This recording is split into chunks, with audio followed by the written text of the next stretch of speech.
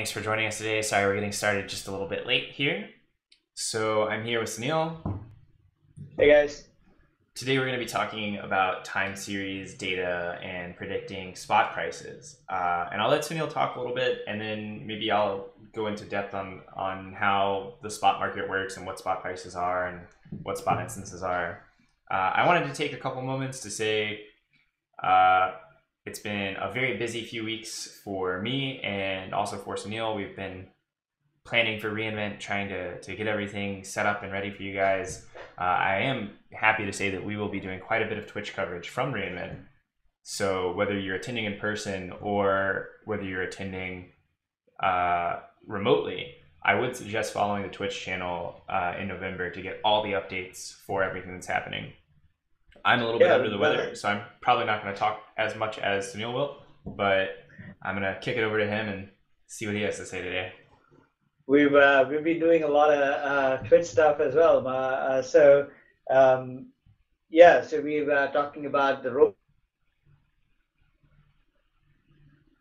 reInvent, where we're going to have a hackathon for autonomous cars. So we just had a Twitch stream on how do you build that car. So it's going to be a four episode series. We just did the episode 1 at 9 a.m. today Pacific time. So it's recorded. So go check it out. It's a lot of fun. There's a large deep learning component to it as well. But today we're going to focus on time series modeling. So we have a lot of interesting applications here, right? When you think about anything to do with like sensor data or sales forecasting, or say you want to predict the power consumption in your house on what trends happen. Right? So for those kind of applications, which are inherently time series data, it will show you how to model.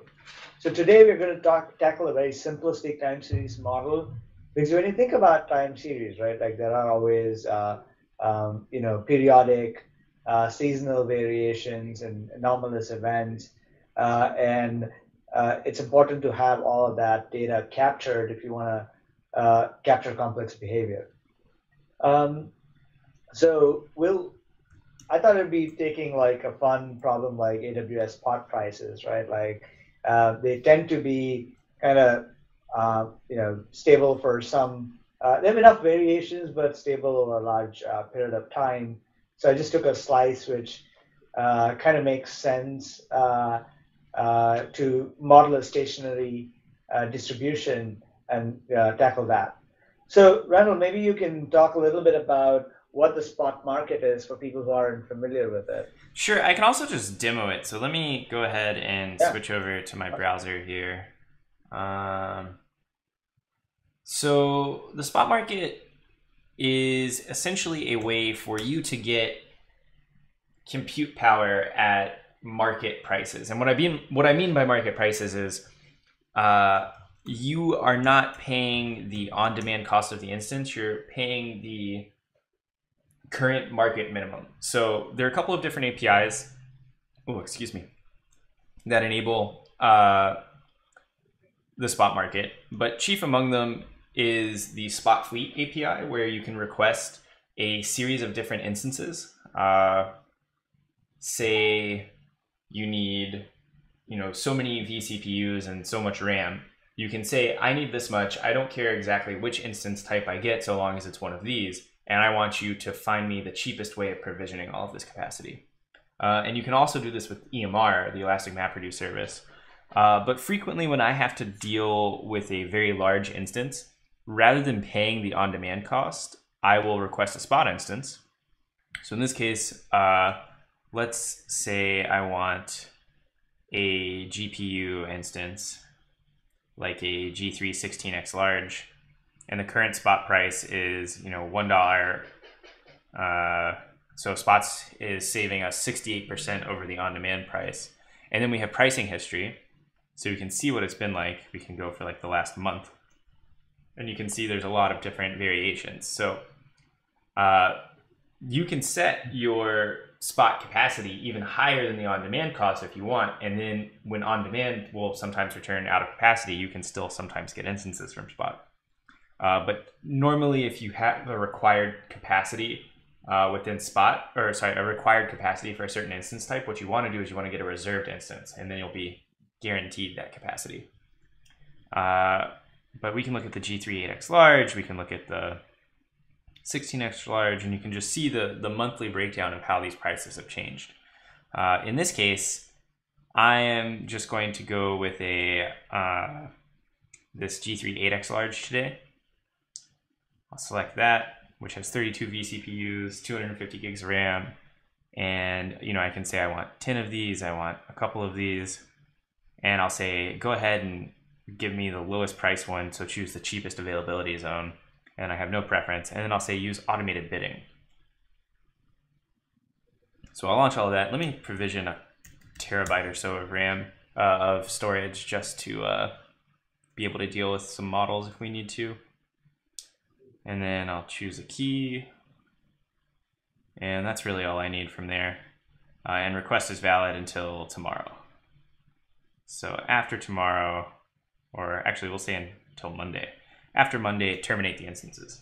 And the really cool thing is on October 2nd, we launched per second billing. So with per second billing, you can, you're still being charged, you're only being charged for the number of seconds that you were using the instance after 1 minute.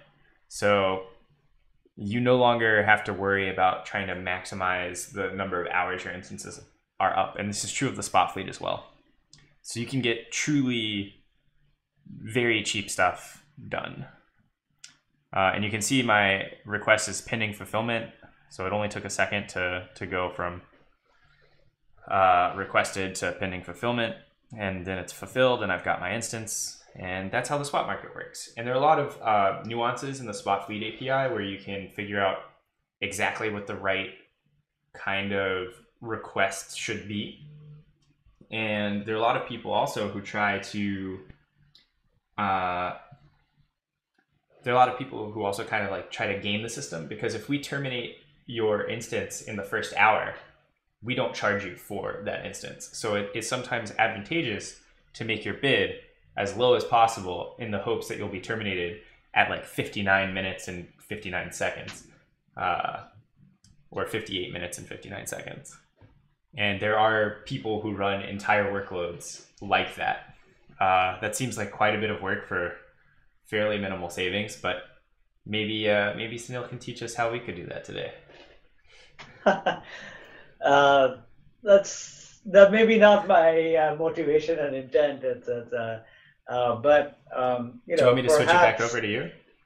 Yeah, sure. Perhaps it's more interesting. Other applications, but also just forecasting. I mean, you're thinking long term. There are different bid strategies, but I would think this more of a interesting data set that you can work on and understand inherently how time series modeling works. So that's my motivation. Awesome. Cool. Right. So we'll use this data set. So we've already went through API calls, kind of filtered. There's a 10-day, essentially a 10-day data set on spot prices, and I'm gonna post this on the Twitch channel. Yeah, we're gonna follow. Yeah, great. I think Randall already shared the notebook, but I'm gonna walk through how we do this. So the data looks, why don't we just take a little stab at,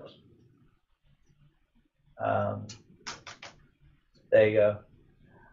So you can see there's a timestamp. Oops. Yeah, so there's a timestamp, and it tells me what instance type it was. We'll use the, and then what was the, the operating system, so Linux, Unix, which availability zone And then finally, the last column is the price, right? So what we're interested in here is just the first and the last column, the timestamp and essentially what was the cost at that particular moment.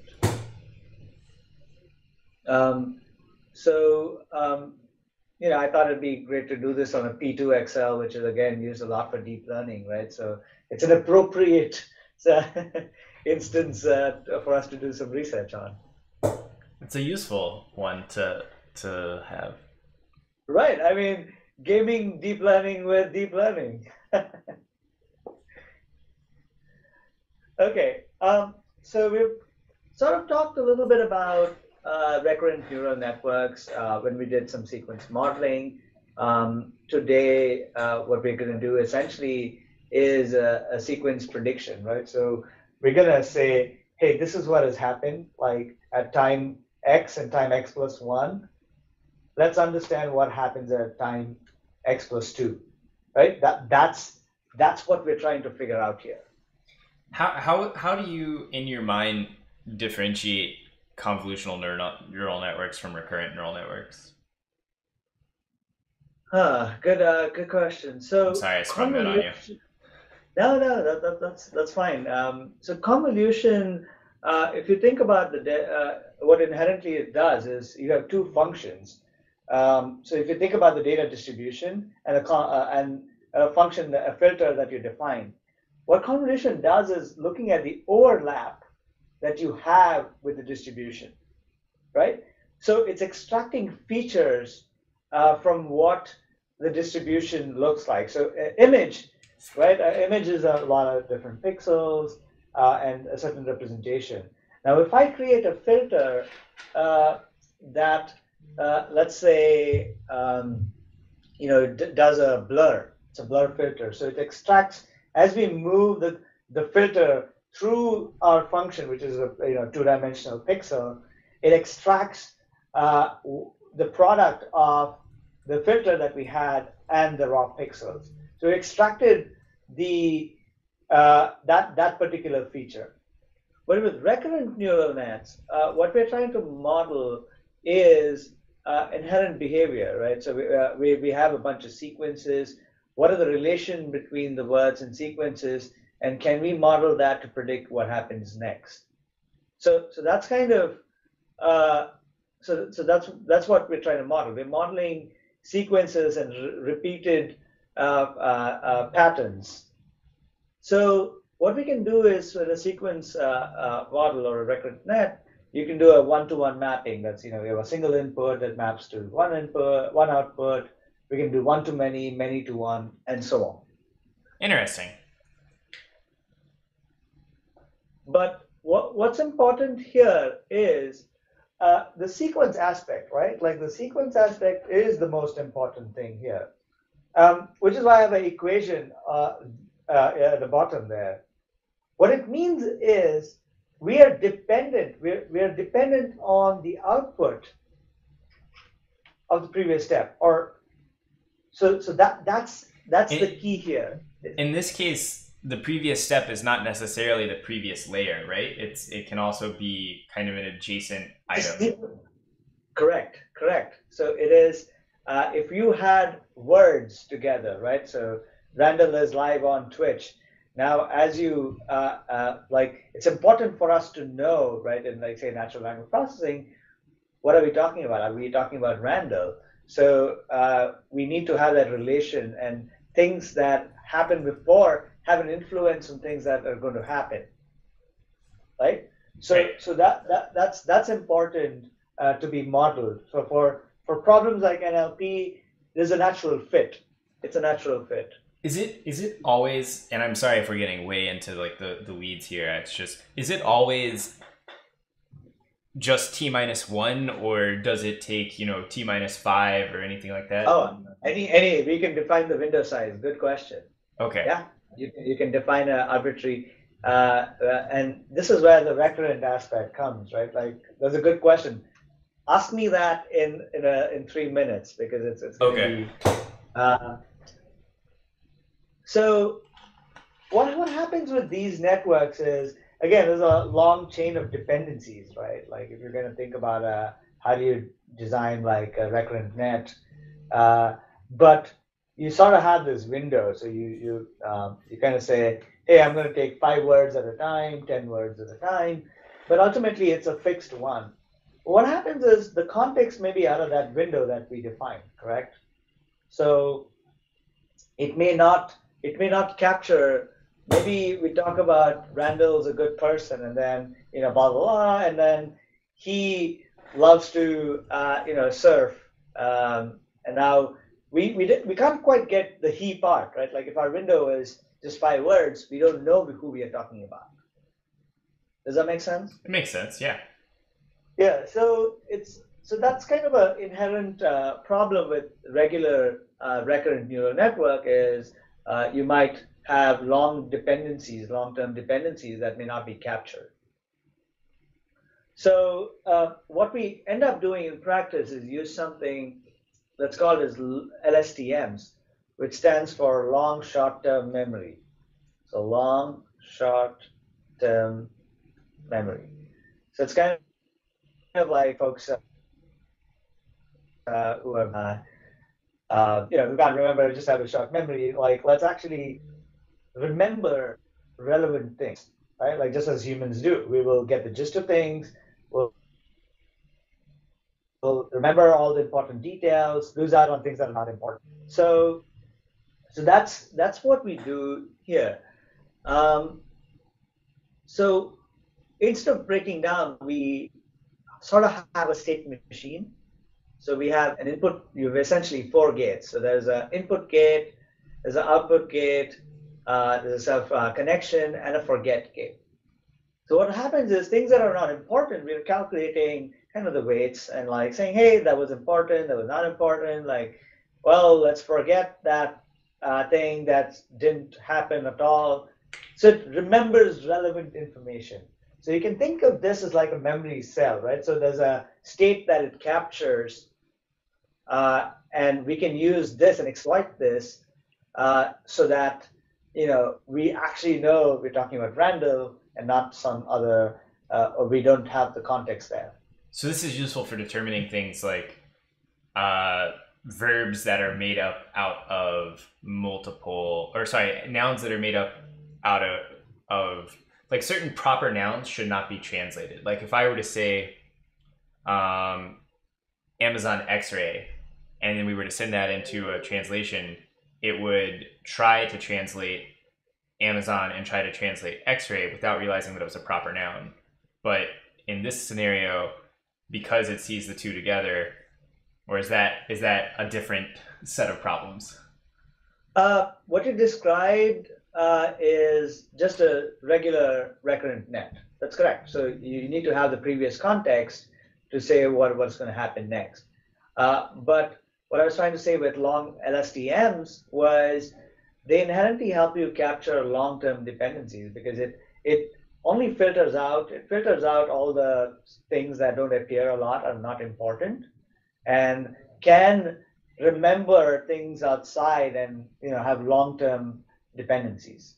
That's what I was saying. What is the threshold for the forget gate? Is it determined in each one of these cells? Is it determined? It's so we again have a certain window, and the occurrence depends on data set. But these are sort of tunable. Usually people will just throw the API and let the network define. We'll just control it at a high level. But that actually brings us to next point is, remember, these are chained, right? If you kind of remember, so this is there's a whole chain of these events, and the problem, what happens is, we had linear networks now. There's a recursion, so well, those don't go well in hand with. Remember, we have to backpropagate. Correct. So what we do is we do a step called as unrolling the LSTMs. So what we'll do is we'll unroll them in the time dimension. We talked about this in our first episode, actually, unrolling. Yeah. So actually, I believe it was the second episode. Second episode, you're right. Sequence modeling. But I'll just recap. So what will happen is we'll unroll the loop and we'll say, hey, I'm taking my window size that I'm looking at is 5, so I'll unroll the loop 5 times. So we'll have, t minus 5, 4, 3, 2, 1, right? So we have those 5 loops, unroll the loops or unroll the LSTM so that we now have sort of a linear network. Gotcha. Makes sense. Yeah. And then we can connect each of those nodes on where Correct. It's stored sequentially. Correct. So the edge here is what we call as the hidden state. So the hidden state at each step captures what the model essentially or that particular cell has learned. And are those nodes necessarily connected to the next layer or? Correct. Those are connected to the next nodes actually. So the next nodes, as you see here, right? So if we unroll the loop here or LSTM, so at X0 it's H0, H1, H2, and so on. So when we actually compute the hidden states of the next layer, it'll be the sum. So it'll be the product of, so X is the input at time step T, W is the weights there, and then we'll use the weights of the hidden state and the value at the hidden state, the previous state. So we'll use the output from the hidden state, the previous hidden state, and the weights. So we're using what we have at any current given timestamp, right? We have the current information. We'll use that, but we'll also use the what we've computed at the previous step. So that's what we need to remember. We're using information from the previous step along with what we compute at this step. So does the HT, I mean, if we get to a point and then the weight is, overwhelmingly negative, does the HT oscillate between positive and negative, or does it have a general trend in a certain direction? It might be problem dependent. We need to visualize that. But also, here's why LSTMs are interesting. You talked about positive and negative, right? When we use a RNN, right? So because we unfold and things are, it might not capture all the behavior. They're more prone to what we call as vanishing gradient problem. I don't know if you recall. What happens is, as we backpropagate, we're calculating the gradients of each of the parameter, right? Now, and we need to multiply. We keep multiplying these weights with the gradient with the weights, right? If it's close to 0, right? If the value of the gradient is close to 0, and we multiply that with the weights, they just disappear, right? Right. So 0. So the subsequent gradients that we calculate are essentially, there's no gradient at 0, right? So it just stops. So we just stop learning at that point. Huh. And are there techniques that you use to kind of like filter out those values? Yeah, so RNNs are notorious to train, and that's why LSTMs are helpful. Because LSTMs help us. Forget this. Yep, correct. Like they're not important things, and we can make sure that we're getting, better gradients that we can propagate, and the network learns. Awesome. Yeah, and I'll post a couple of links on further readings on LSTMs. Hopefully this has captured some of the basic understanding. And as far as we'll see when we use it, we just need to know the high level information, and we should be able to use that. So yeah, let's actually start coding. Great. So for this is today, my favorite part. Yes, deep learning coding. Yeah, you can. You should be able to run this on your laptop today. If you have the deep learning AMI setup, that's ideal. But we'll just need to make sure that you have MXNet, so you can do pip install MXNet, and then pip install. It should actually MXNet will pull in NumPy as well. Yeah. So pip install, matplotlib. Excuse me. And we'll need pandas. I think, this should be sufficient for today. Great. I have all of those things. Wonderful. Any good data scientist or somebody who wants to explore should already have all these. So load the data. So I have not downloaded the data, so why don't I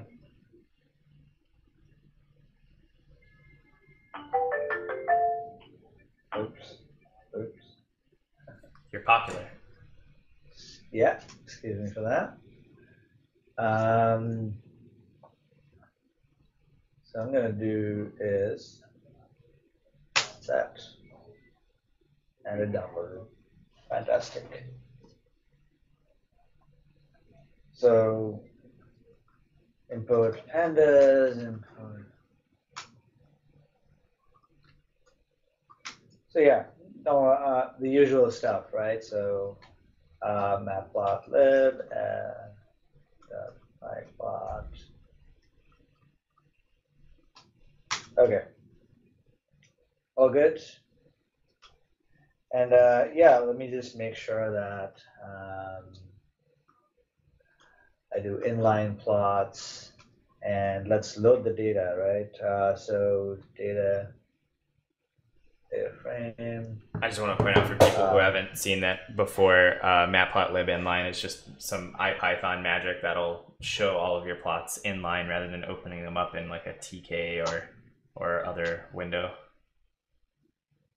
So let's use the file here. We download it as a CSV file. Use columns. So remember, we needed the first and the last column. So we had 5 columns total. So, and the names, let's call it date and cost. Oops. Let me visualize that as well, right? So df.head. There you go, right? So we got the date, we got the cost. But let's actually let's actually see what the time series distribution looks like, right? We're not concerned about the type in this, so that you just exported the types for P2 only. Yeah, it's already filtered. It only has P2. Gotcha. There. Okay. I've already I just simplified the data set, so we've not filtered. It only has P2 XL. Gotcha. And what we'll do is, I don't know if you saw, we had the top. We'll just need to rearrange them chronologically. Because we have, as you can see here, right? So it goes from 42, 41, 40. Let's make sure all that is aligned. Otherwise, and also we need to kind of convert. Remember, we have this date format, so we need to convert that into essentially time tick so that we can actually have it plotted nicely on matplotlib. When you say a time tick, do you mean like an epoch time or just an increment? No, it's when no. This is just the time at which the cost, right? These things, these values, these date values, yeah.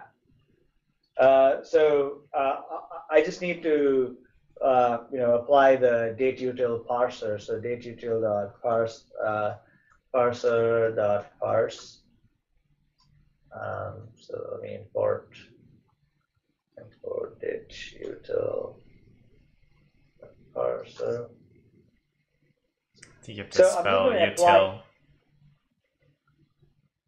On ticks equals, it's dat. Oh yeah. I normally use a library called Arrow for this, and Arrow will take like any type of time format, and it's very error tolerant. Yeah, I need to explore that. So I'm just using the datautil parser. What I'm doing is use the Python map function. I'm just going to map and create all of that, right? Gotcha. So now our data set is going to be all the costs. So we define it as values. We have two columns, right? So I'm going to take the second column here. So this should give us all the data set. So data set shape. So that's the amount of data we have. So what I'm going to do is try and plot now. So plot. This is the time. So this will be our x-axis, and our y-axis is our data set. There you go. Cool. So that's our, you can look, it's like around May, May 4th, end of May to beginning of April, no, April to May, sorry. This is just me going into like Python nerdery. I'm pretty sure in pandas, there's like a column.apply or like data frame.apply that you can use, which would save you the step of like bringing the values out of the columnar data store in pandas and then putting them back in. But it probably doesn't actually save you any time. You can do that. Yeah, there's a data frame. .apply. I'm just blanking out on that. Don't worry about it. Yeah. Too many. There's too many ways to do the same thing. But we're not going to do much with pandas, which is why I kind of extracted it out there. Okay, so let's actually like now convert these into sequences, right? So remember, this is continuous data, so we need to convert this into a sequence problem. So what we're going to do is essentially apply our window, right? So apply our window across the time series, and we're going to do one-step look-ahead prediction. Okay. So we're going to take all the previous values in the window and predict time tx plus 1, okay? So essentially what we'll say is any value at time tx is actually dependent on tx minus 1, tx minus 2, if our window size is equal to 2. Right. Right? Does that make sense? Yes. So if you look, ignore the timestamps here, we'll just take the sequence. What we're going to say is, if you look at, this is tx t2, right? So the value at t2 is determined by value at t1 and t0. Gotcha.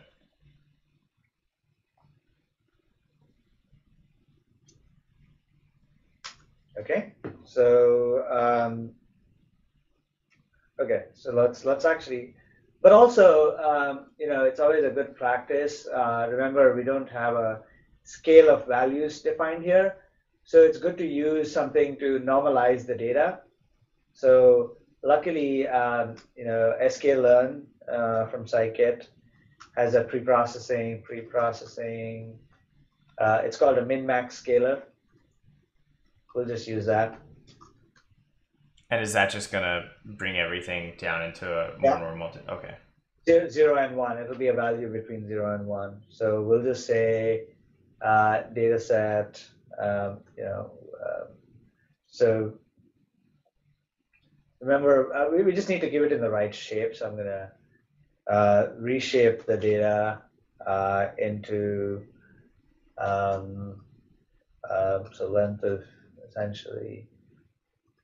of data set, 1, and we'll declare a scalar function here, min max.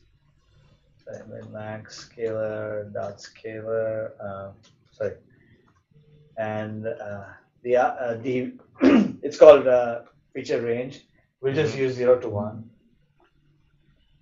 Right, so we'll do dataset scaled dataset equal to scalar dot fit underscore transform. So this should be Scalar instead of scale, yeah. Yeah, scalar fit transform dataset. Scalar with an E, not an A. Sorry, 1 second. That was just a joke. Sorry. Oh, you didn't spell anything wrong. Sorry. Yeah. Yeah. I'm using a remote monitor, so like, did I? Okay. We had NumPy. From NumPy, import NP. It didn't feel right. Like when I typed that, something was off, but it didn't feel right. I should have known I got it wrong. So you can see the values, right? So we've transformed. Right. Just because. Oh, sorry. Scale. See, that didn't feel right as well, which is why I checked the values.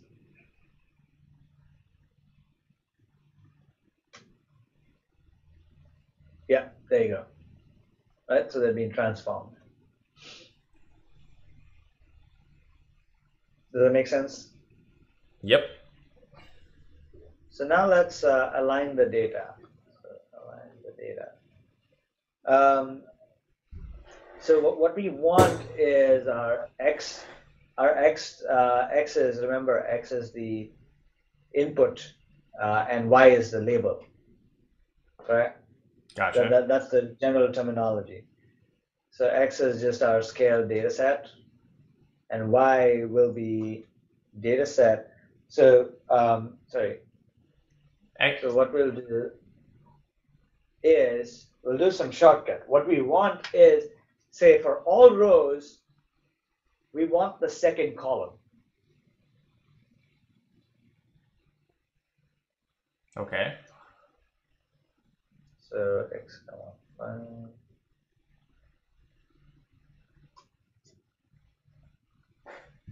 I think you might need to delete the space after the in scaled data set.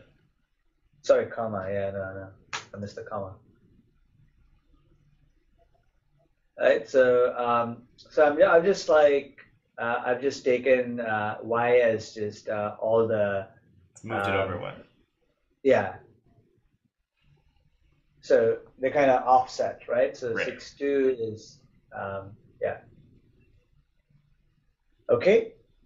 So now let's actually convert. So what I'm going to do is a loop to pick the first n values, right? So we're going to have whatever our window size is. So let me fix the window size, or we'll call it sequence length.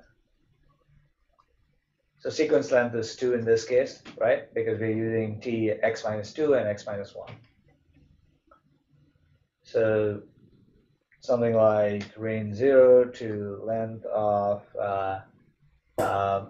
y minus the sequence length, right? So you're gonna need for I in range.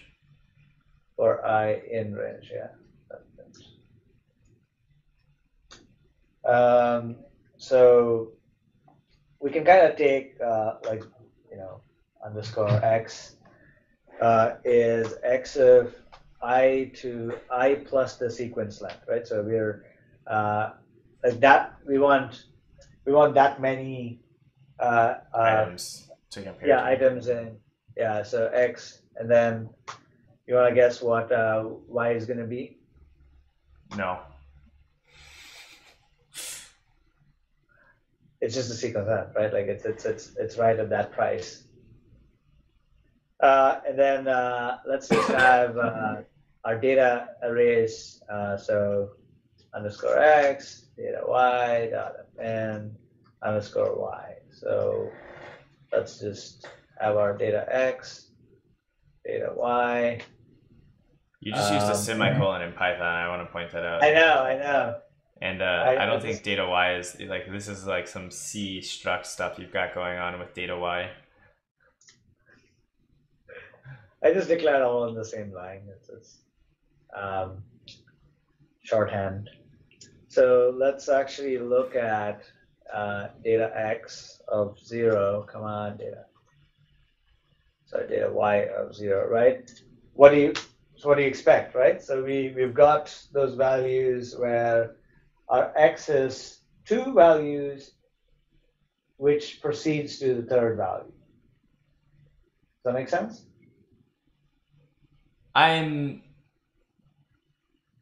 Yeah, it does make sense. So x is a range. X is 0 and 1, and then y is 2. Is that?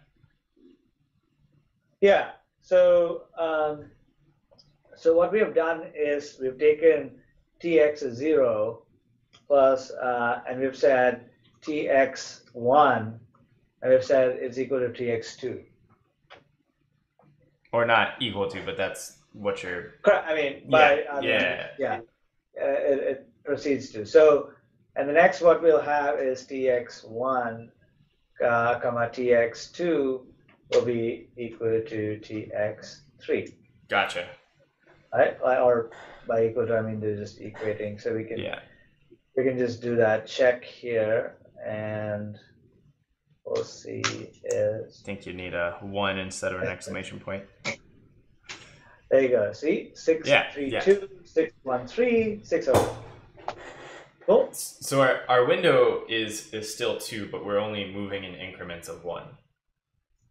Yeah, it's a sliding. Yeah, I mean we're saying the sequence length on the x, the inputs is 2, but the stride we take, we're moving is the next. So we're not missing out on data points. Gotcha.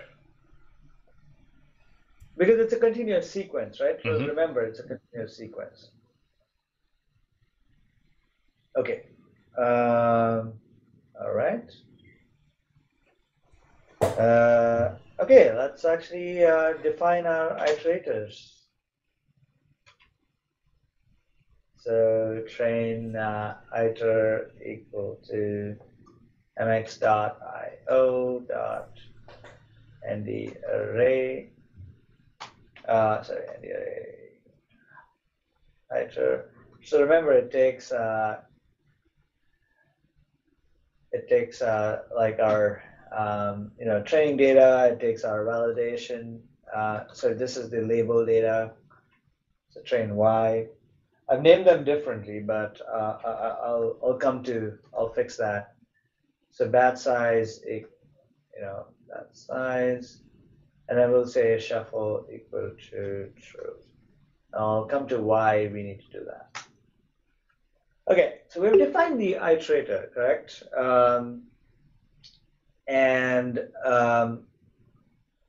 What we need to do is split the data. Remember, like we have just one continuous data set now, correct? Okay. But we need to have multiple data sets.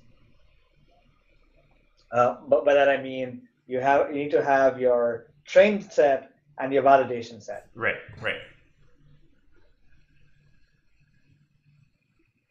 Okay, sorry. So let's say our total size equal to length of data y, right? Data y. Actually, let's just say,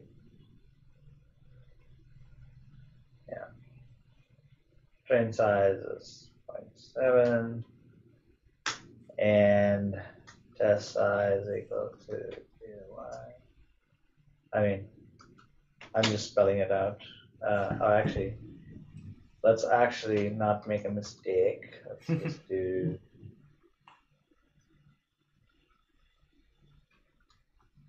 right, and I'll just for sanity. It's always good to have types. Yeah. So we can have like continuous data points. So I'm just going to do train X and test X, which is going to be something like data X, right? Data X of to the training size, and then data X of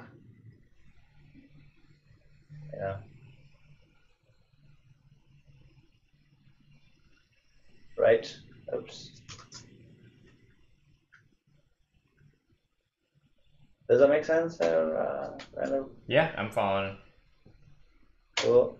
Same with Y, right? So Y. We've done this particular portion of the training a few times before. The splits, right? Actually, one I think thing. test size needs to be the.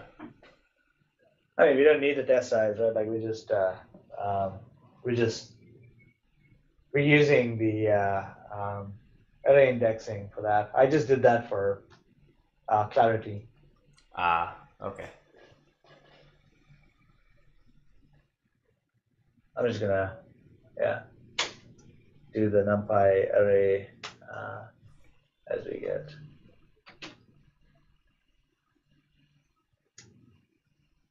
Because remember, we like to deal with NumPy arrays, not lists. Lists are, sometimes Pythonic or folks Pythonically inclined, it's easier. I'm going to be right back. I'm going to go grab a glass of water, but you can keep going. Yeah, so I'll wait for you while we declare the validation iter. So the val iter. Remember, this time we need the test set. So test X, test Y. We don't need to shuffle. I'll explain what we do.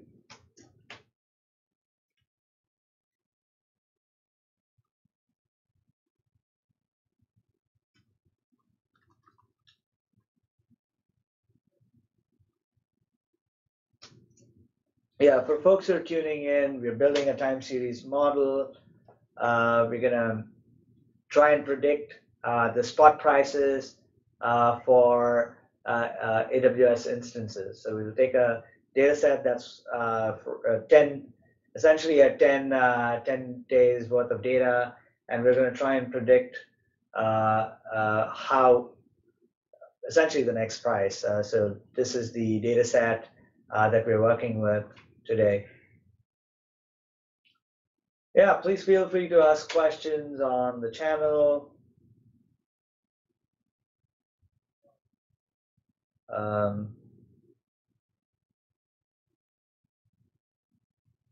So let me declare, let me start building the network. Build network, okay, let's say, the usual, so we'll declare the symbols, sim, var, data, okay, so what I've done is I actually did a shuffle, like Rano. So what happens is we break all the time series data. We don't have a continuous sequence. What we do is we break them out, because ultimately we're just saying sequence 1 and sequence 2 lead to sequence 3. And that is independent. We don't need to have the chain. We don't need to feed the data in exactly this format. Correct.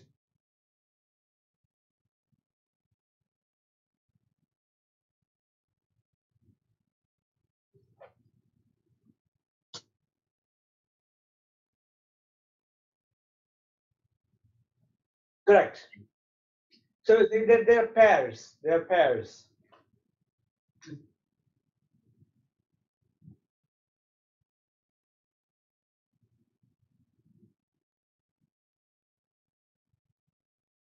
Yeah. Yeah. So you can certainly do that, but then they get a little harder to train. So what we'll do, remember we had the problem with words in the first episode when we did with sentiment analysis, right?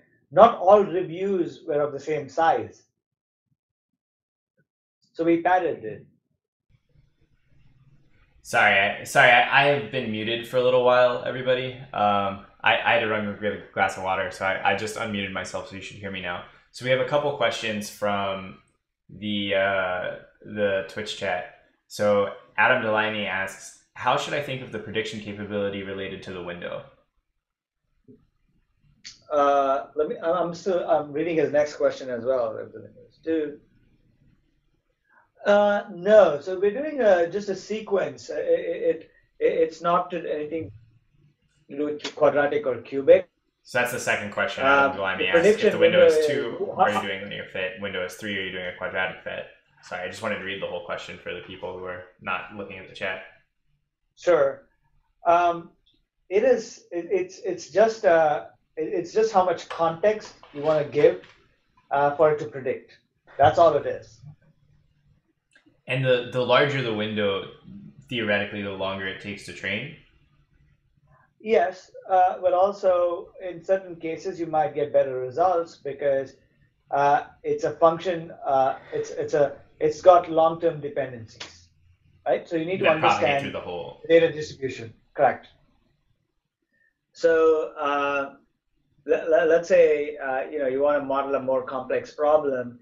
You might need a longer window size, right? Like where it really builds up to that event that you're interested in. So if you're doing high frequency trading, for instance, and you're trying to build a model around that, you might want to bring in, a whole slew of data points from the past few days. Correct. Or so your window size may be, like let's say the last minute rather than just last few seconds. Gotcha. Right. Okay. So where did we go? Okay, so we need to do a little bit of before. Let's look at like the MXNet LSTM interface.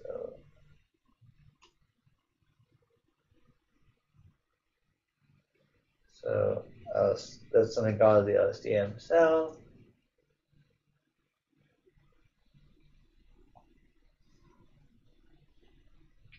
So we'll end up using this particular API. So let me try and copy this over so that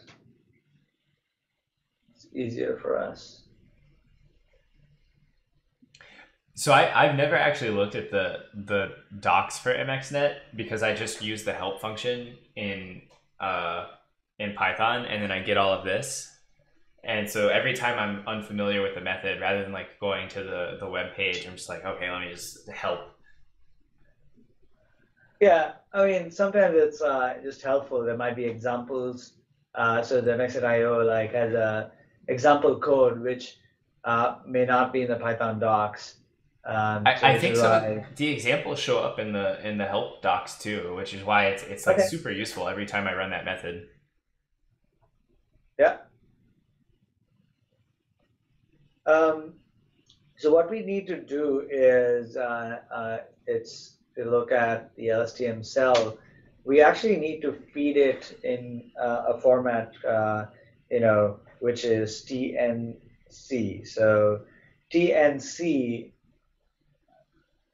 will be, so T represents the sequence length.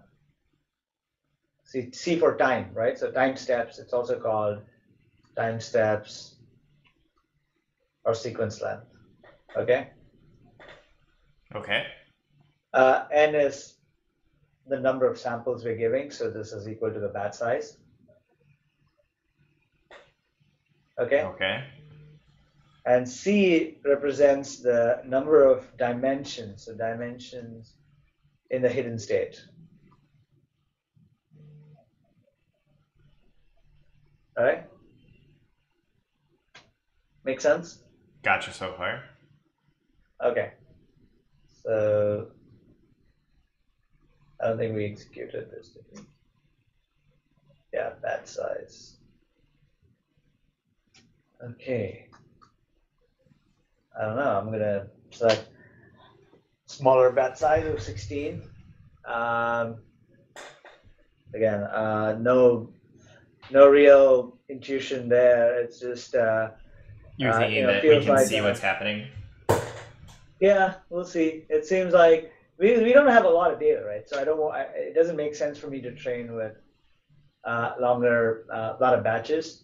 So I'll take a shot at that.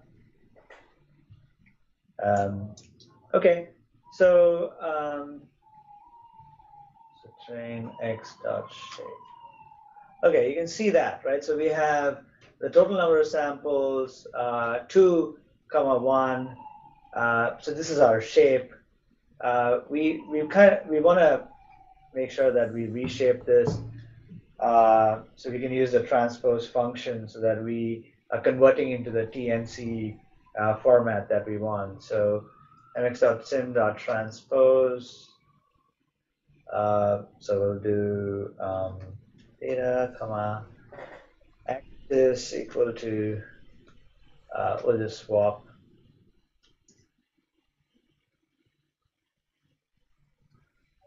Okay, so once you've done that, let's define our, so we'll use two-layer LSTM. So we'll just have a simple, two-layer LSTM and see what happens. So we'll do the LSTM cell. We'll say the number of hidden nodes. We'll just have, we'll go with the simplest network, right? Just with 5 nodes. Again, arbitrary. Should be a simple problem. So, okay, let's do that. Now, do you want to change the variable for LSTM1 as well? Oh yeah, sorry. I only changed the prefix. What happens next is we actually, remember, we need to unroll the LSTM before we can train, correct? So it does an LSTM roll function. So, so LSTM unroll. So unroll, let's look at the API, what unroll goes. Yeah. So it takes the length, essentially the number of steps to unroll. Do you know what we'll do here? What's the value here? Is it going to be 5 or is it going to be the length 5? Of the... So remember, we are unrolling the time dimension. So it's the number of time steps? Correct. Which is, in this case? Oh God, is it 3 or 2? No, we use the window size. What was the window? Window size of time steps were pretty much similar. We use 2, right? So okay. We'll unroll it 2 times. Yeah. This is like being asked a question in college. I'm so afraid. So we're going to say a length equal to sequence length. So that's what you can do. Inputs is data, right? So that's our variable. What we need to do is merge the outputs from each of the hidden states. So it says merge outputs, right? So returns list, otherwise it concatenates across the time steps.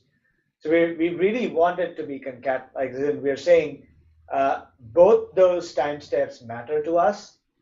So let's merge those outputs of those hidden states. Make sense? Okay. Again, you can try without merging the outputs. So we're saying is like it's dependent on. When you say merging the outputs, is it just going one and then the other, or is it combining them? Like it's concatenated, yes. Concatenated, okay. And then we'll just specify the layout. We don't need to. We'll just say TNC, right? So we're going time step, batches, and number of hidden states. And we'll do the same for LSTM2, right? So we need to do the same, but our input is going to be something different, correct? So we don't need to, we'll still merge the output. The rest remains the same. But LSTM1, as you unroll, gives you the output, say L1. It also gives you the states. What we will feed in is the output from L1 into unrolling into L2. So, and you can think of L2, you know, we get the same. So we get two outputs, right? So we are interested, we're chaining. Remember the chain that we create? So we have chained this now. And L2 is, so that's the output we have. But what we're interested is the state. So the first time we need the output, the second time is the state. State is where we have the learned representation. So our output is going to be, again, we need to, we basically need to get the output in something like this, where it'll be hidden LSTM2. So this is kind of the format we'll get the output in. So in our case, it's going to be 5. Because we had, so the C stands for the number of dimensions in the hidden state, right? So we'll have 5 because we have 5 in the, just to avoid confusion, let me just do this. Okay? So we're going to have 2 different, okay. So let's do a reshape. Reshape the output. In this case, it's L2.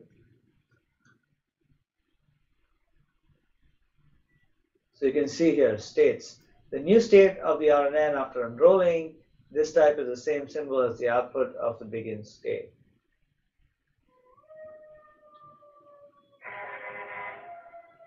So we'll use, it's an array, so we'll use the first state.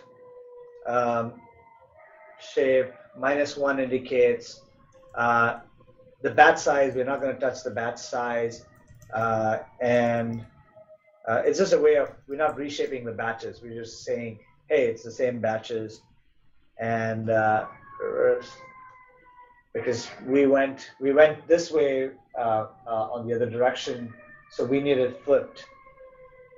So that's when we get the output.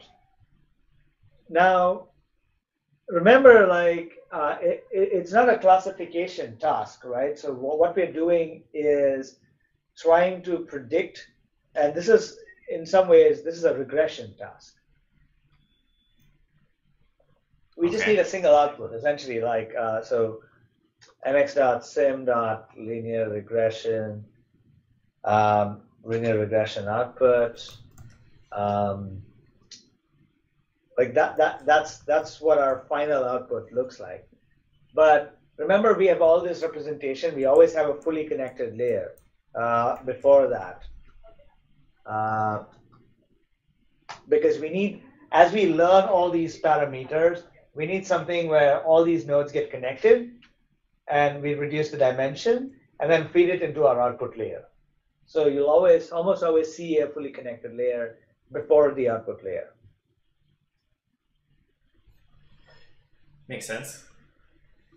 L2 reshape. So L2 reshape. Oh, sorry, I already had it. Yeah. Oh, well. In our case, like, you know, the number of hidden is 1, FC, and we want to call it FC. What is the FC in this place? In this case, is like it's fully connected. Layer. Yeah. So remember, like, in our previous networks, right? Like we had all these CNNs and other stuff that did all the filtering. They learned all those dimensions. Yeah. But I guess my question is it's not so much a conceptual question as it is if we're already specifying that we're fully connecting this, are we saying like the previous layer, like L2 reshape that we're coming from is fully connected? Is that what we're passing in to? Yeah. Yeah. Okay. Let me visualize the network right after I finish this up. So data equal to FC, and then yeah, that should be good enough. MX dot with plot. This is our final network. Okay, so fully hidden. Oh yeah, this is name. Shape is not defined. Shape. Trying to recall the syntax. So one should be 121. No, doesn't like. Oh wait. Yeah, there's a shape here. Sorry. There you go. That's what it was complaining.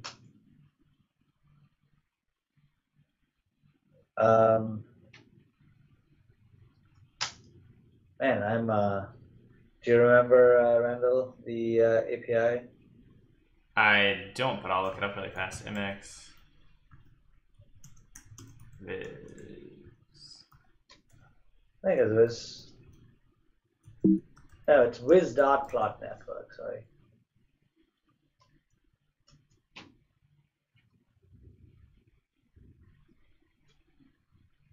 Plot network. Yep. See, this is where the cheat sheet is handy, guys. So there you go. There's the MXNet cheat sheet, which I wrote. You know, for obviously the reasons, because I can never remember syntax. So we've got little RNN, LSTM networks here. Yeah, we got a lot of fun examples that you can really work on.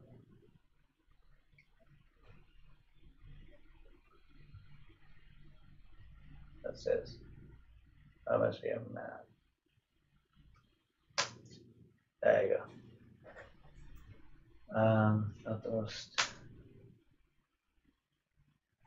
Yeah, so I don't know if you can see this correct. Let's go all the way down. This is a complex one because you know, the LSTM unrolls. Have you switched because the screen is frozen for me?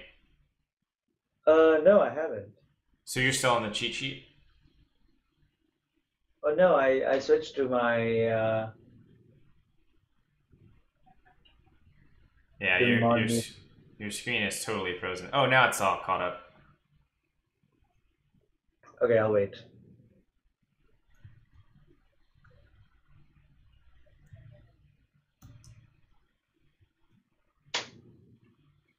Yep. It's working now. It's all caught up. Okay. So you can see the data, we transpose the data, and then you know, this is the LSTM cell, which has got its own.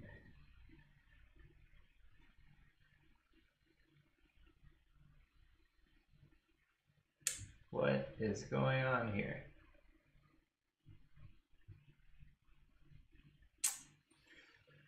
Okay, guys. My chime has just crashed on me, so give me a second here.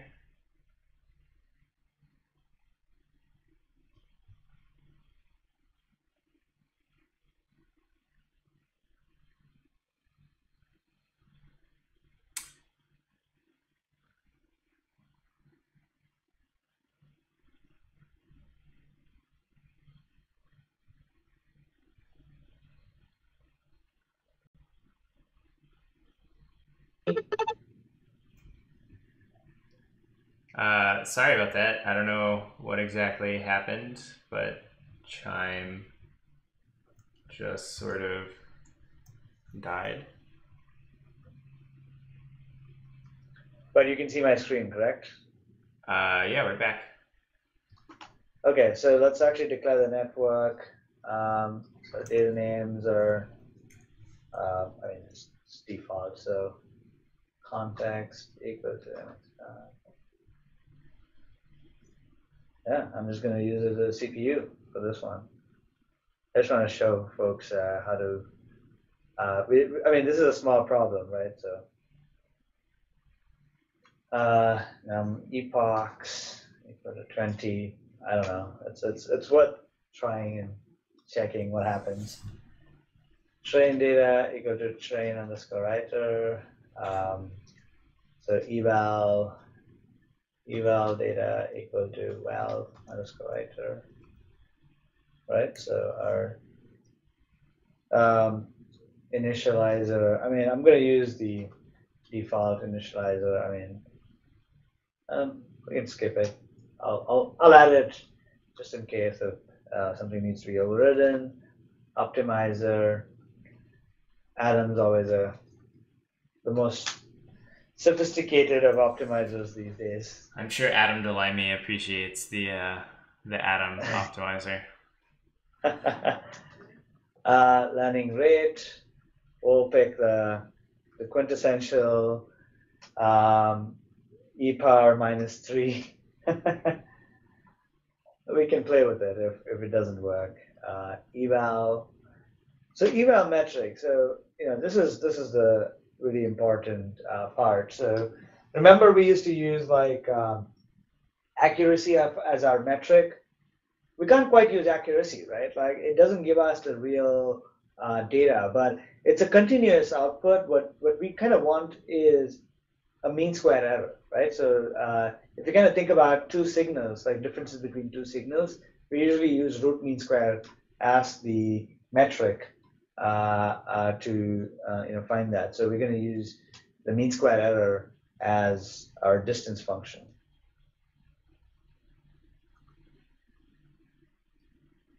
Equals to none, and let's do the import logging. Yeah, so we need to let's make sure that we're logging as we go. So logging get logger set level. Yeah, I just have a debug level. Oh, oops. I entered too early, but it's always good to debug. So it says, say softmax label not found, right? So this is when we have not explicitly named our layer. So by default, so we would have had to pass in a name. Yeah, so just because softmax is like the most common thing that we use, so it's by default it just gives it that name. So I'll just rename it. Setting the regression output, but also it says softmax underscore label. Yeah. It adds the label by default. So. Yay! Look at that.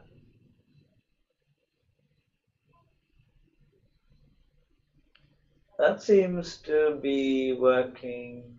Not working. Look at that, right? So look at our training accuracy, right?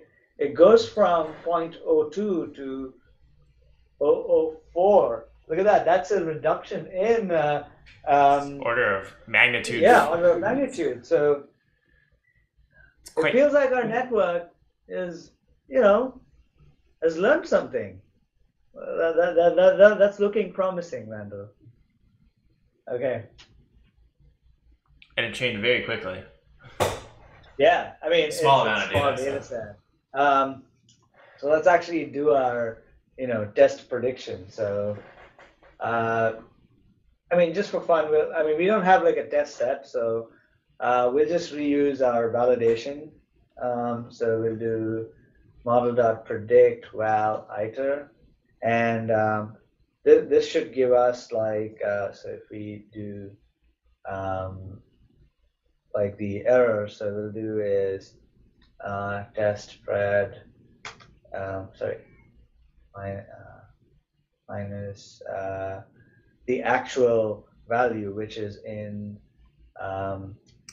Test. Forgot what is that. I think we put it in test. Yeah, test y. Test y. Yeah. I didn't.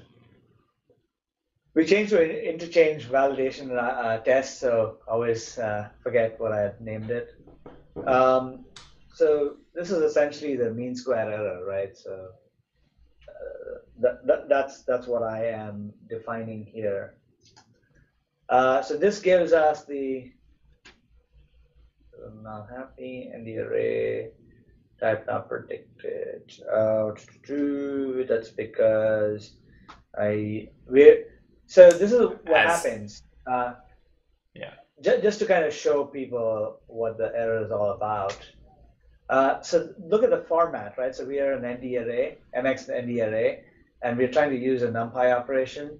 So all the stuff we do are in MXNet ND array, so we need to kind of change that and get the NumPy out of it.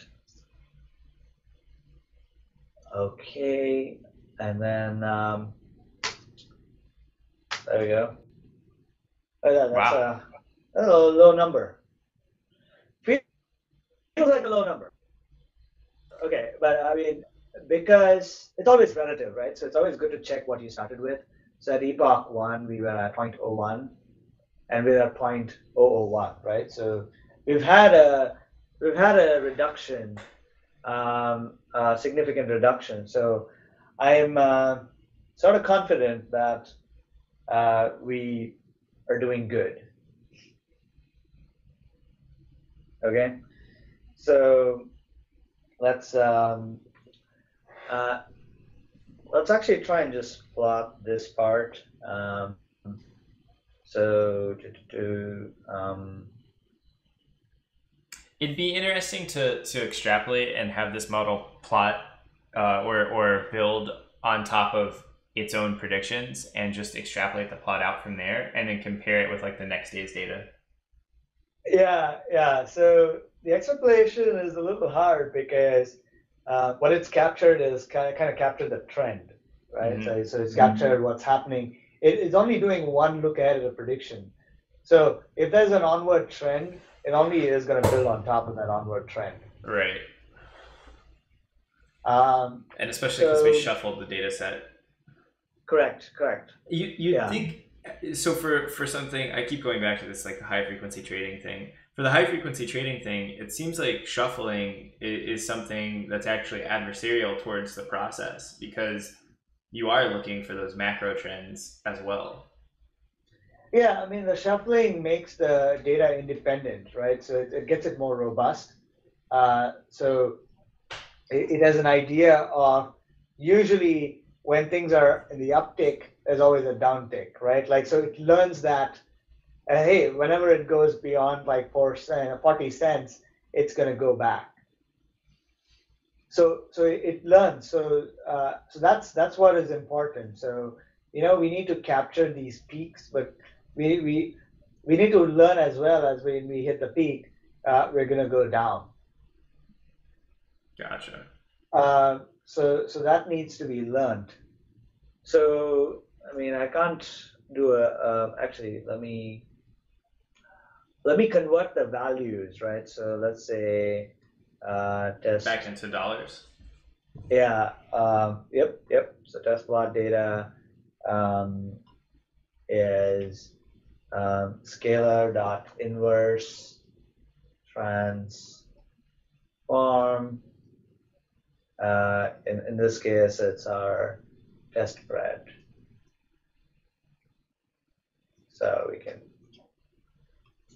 we'll just take a view of that. Right. So here are the values. So these are the real dollar values that we predicted. So you can sort of see. Test X, sorry, test Y.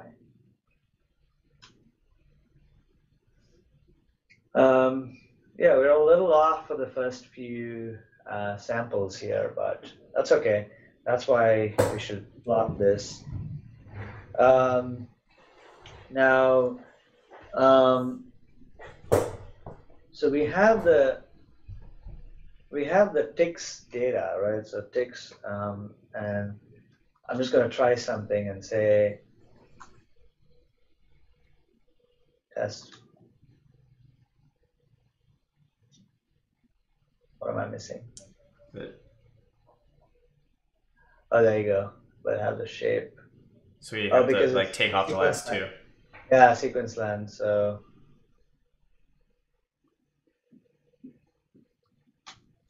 there you go. So that's what we predicted, Randall. Right? So I think you have to go back. I think you have to go back up to the top and compare the two. No, I'm gonna align the graph. Let's have some fun. Okay. What I'll do is I'll shift the plot. So okay, so plot dot plot. So we'll just do we'll do the data set. So scale data set. So it's called data set, right? Plot dot plot ticks data set. Yeah, so this is our real data. But these are on different scales. So let's actually align, right? So remember, like, let's align and see what happens. Matplotlib can auto-align the y-axis, right? It's just the ticks that we have to bring into. Correct. So I'll just add. Yeah, it's a little tricky. So what I'm going to do is just add empty sequences and just make everything the same size. Oh. So something like, let's say, plot equal to np.empty. Empty. You can just do something like this. So it gives it an empty data set. I think data set is a list. We'll let it throw errors. Here's the fun part, right?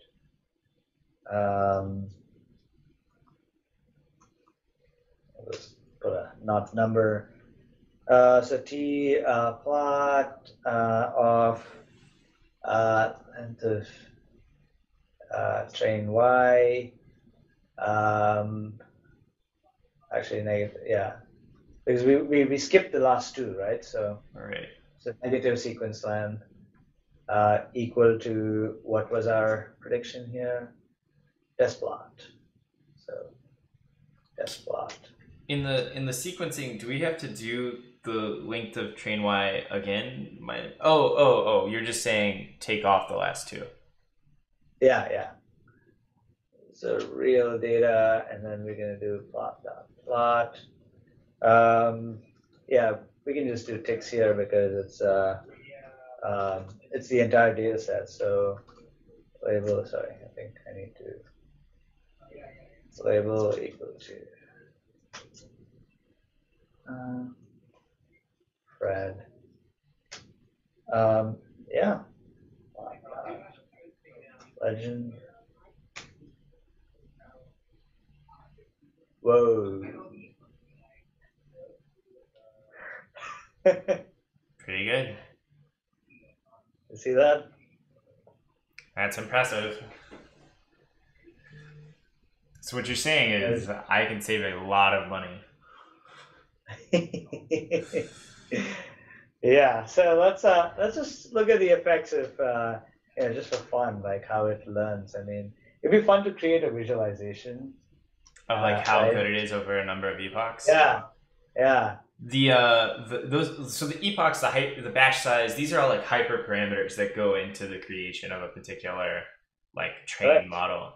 And CMU just did this huge thing on spot instances where they tested like millions of different hyperparameter combinations. Yeah, this was actually better than I imagined. I just want to show people this is real, and so we'll just go with there you The go, one epoch. right? Oh, that yeah. was one epoch. That's one epoch. Right? So there you go. This is real. This is 2 epochs, guys. Network learns. Oh, look at that. That was 2 epochs. Wow, it's already pretty darn good at 2 epochs. Yeah. Yeah, so that's time series modeling. So you could it's a fun data set. There are some fun data sets on power consumption, UCI power consumption data set. So this is a good data set. This is actually multivariate. So in this case, we just use one dimension, right? So we only used the single C, like it was only dependent on the previous cost. So if in the power use case, you have the active power, reactive power, intent voltage. So you can get all of that as your learning stuff, multiple variables that you learn to predict the final outcome. Interesting. Well, Adam Galami just said, "Gotta run. Sorry, this has been really fascinating." I'll agree that it's been really fascinating. Is there anything that you want to kind of close out with? I know that we were hoping to get to some Lambda deployment and stuff like that today, but I unfortunately will not have time to complete that. Yeah, that's so the code will be posted on the GitHub link, the DL Twitch series.